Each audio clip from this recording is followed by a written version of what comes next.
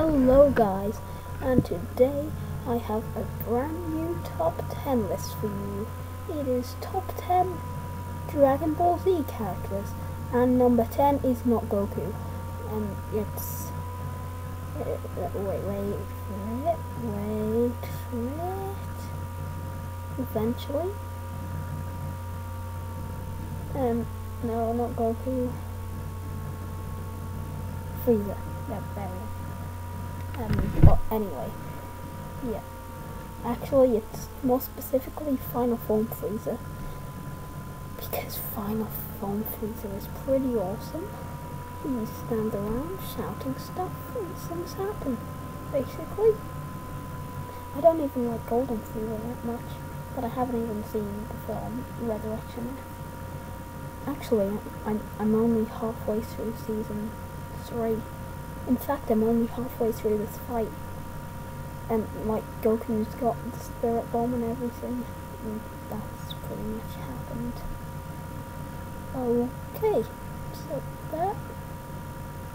that's number 10 for you. And hello guys. Oh wait, I've already said that, haven't I? Oops. Well, 9th character is still not Goku. It's just Goku's in Dragon Ball Z too much. It's Krillin, everybody. The little bald midget person.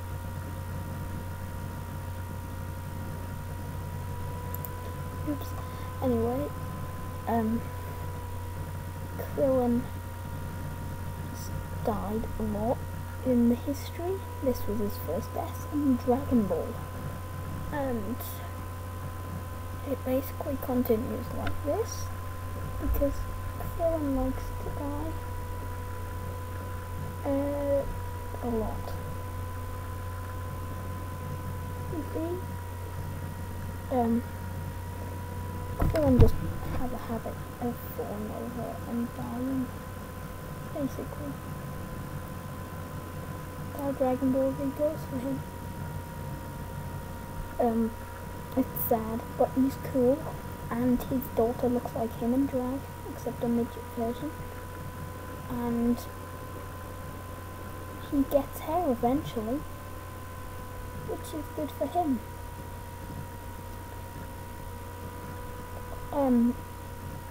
Yeah. The thing is, I haven't actually seen him die then, since I never saw Dragon Ball, and I haven't got up to this bit in season 3, but never mind. Let's just watch this. Hey, Krillin. Hey, you want to see Krillin's impression of Chaozu? You want to see it, it's actually really good. Watch it, he's really good as Chaozu. He really seems like Chaozu. How come 2 of the Z fighters have tendencies to explode in the air? Chaozu and Krillin, you are both very strange people. Hello guys. Oh, that's the 3rd time I've said that. Sorry, habit. Very sorry. Anyway, next is still not Goku. Still. It's Cell. Perfect Cell, to be precise. And because Perfect Cell's a pretty cool guy, to say the least. And what's going on? Alright. Yeah. Anyway, yeah, I haven't actually seen this episode, so I have no idea what's going on. But anyway, Perfect Cell kind of looks like Frieza, in a way. It's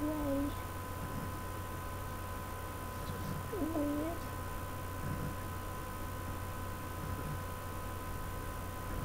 But anyway, he's like, just ask Ben about him. Ben loves him. Well, he's like Ben's favourite character in Dragon Ball Z. Everyone likes Cell, really, kind of. He's a pretty cool guy. If you kill him, then he'll regenerate from 1 cell. 1 living cell. And he has 3 forms: imperfect, No, imperfect, semi-perfect, and perfect. And he also has these little blue midgets called Cell Juniors. They're weird, I have to say. Very strange.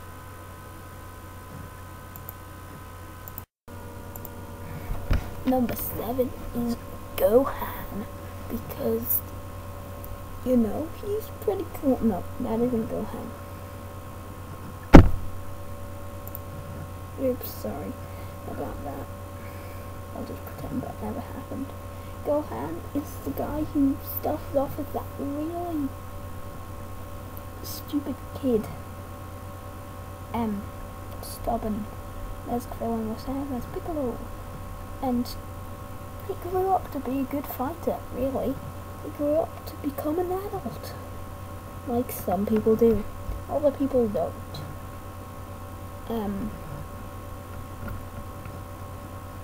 Like Krillin never grew up. Well, it doesn't look like he did. But anyway, Gohan's a good guy. He was trained by Piccolo while Goku was dead. I'm not sure if he's been dead or not yet. I think Super Buu might have killed him. Did he? Super Buu probably killed him at one point. I don't know, really. Yeah, anyway, Gohan is a good guy. He used to have a 4-star Dragon Ball on his hat. He's a kid for most of it, but when he's an adult, he's a pretty awesome guy.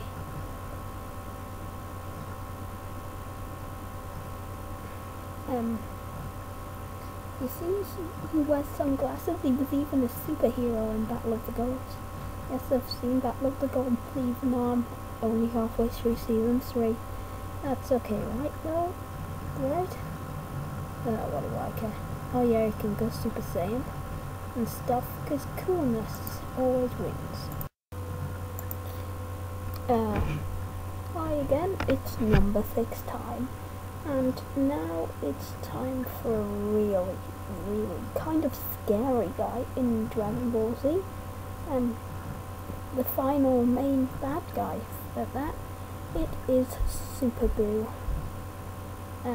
He kind of looks like a worm guy just behind Krillin there, and then he turns people into chocolate and eats them. Yeah, you see, horrible. He's a messed up guy, and he also sucks people in and turns them into him, like parts of him. At points he actually, he grabs them with this goo and then sucks the goo into him, so the people he grabs become him. It's horrible. In a way, horrible, yeah. Just horrible. Super Buu is a pretty scary guy. He even sucked in Gohan and Gotenks, which is a mixture between Gohan's youngest son and Vegeta's son, which is horrible, because they're both only like 7 at the time. Sure, they're a delinquent, but Super Buu is so scary. Yes guys, it's finally time for Goku on the list, and yes, he's a cool guy, really cool. I mean, no one else has ever just been able to do some of the things that he can do, basically. He is awesome. And for some reason in this scene, everyone's got their eyes closed. I'm not sure why. They just do. But anyway, Goku is a boss. He was the first to turn Super Saiyan. I'm not sure if he was the first to turn Super Saiyan 2. He was definitely the first to turn Super Saiyan 3, which we're looking at right now. He is a boss. So he managed to beat up Nappa, even though it was Vegeta who killed him. He managed to beat up Vegeta a bit, and he managed to beat up all of the Ginyu Force, and he was the only one who stood a chance against Frieza, and then turned Super Saiyan to finish him off. He is an awesome guy, really impressive. Also, he's an alien, which is nice to know. He's very good, very awesome, and stuff. But yes, he's only number 5, so still gonna have to guess at number 4, 3, 2, and 1. But he's awesome, let's just say. Just awesome. Very, very awesome. Next on the list is Majin Buu, because, you know, he's awesome. And fat, and I like fat, funny things, because they're just fat and funny. It basically, Majin Buu is Super Buu is created when Evil Buu eats, Majin Buu splits into 2, Good Buu and Evil Buu. Good Buu looks just like him, Evil Buu looks weird. Evil Buu eats Good Buu, they become Super Buu, they then take Good Buu out, and that brings in Kid Buu, that Good Buu now fights. So it's basically Kid Buu versus Majin Buu. And I like to call the fat one Majin Buu, even though they're all officially Majin Buu. Just because that's really what I associate him with being. Because Majin Buu,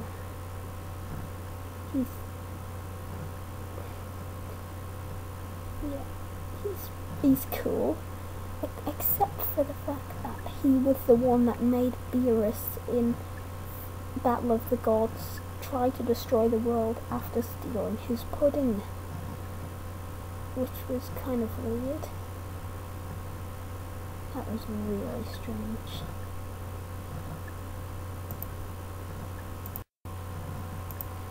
Right, now number 2 is the amazing Vegeta.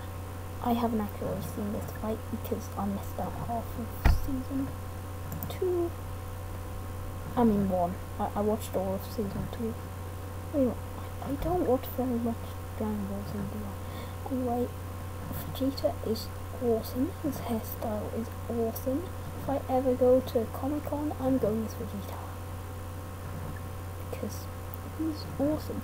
He was the original baddie in it, but he became good. Frieza killed him. I don't know what happened to him after that. I'm guessing someone pushed him back to life. And then he became a good guy, married Bulma, and had a child called Trunks, who travelled back in time and turned Bulma on, which is horrible. I mean, so awkward. So awkward. Like liking your own son from the future. Kind of rank, basically.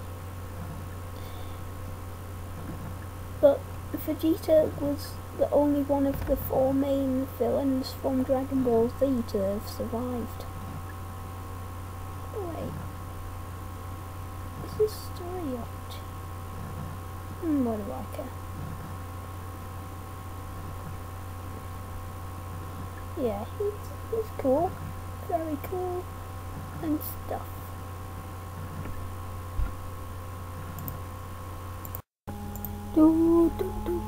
Oh, we're still filming this. Well, next at number 2, no, last one wasn't number 2, sorry, it was actually number 3 counting, is Piccolo Jr. Or as most Dragon Ball Z fans would know him, Piccolo. In fact, he's the son of King Piccolo from Dragon Ball. And he isn't actually the other half of Kami, King Piccolo is. But it gets confusing when King Piccolo had loads of sons named after musical instruments like tambourine and cabasa. I think they're bad guys in it. I think one of those two killed Krillin. I'm not sure. But anyway, just before he died, he has one last son, Piccolo Jr., and Piccolo Jr. trains Gohan. He becomes a good guy. He fuses with Snail, and he becomes the evil version of Kami, like his father was. Just, it's confusing, basically. Very, very, very confusing.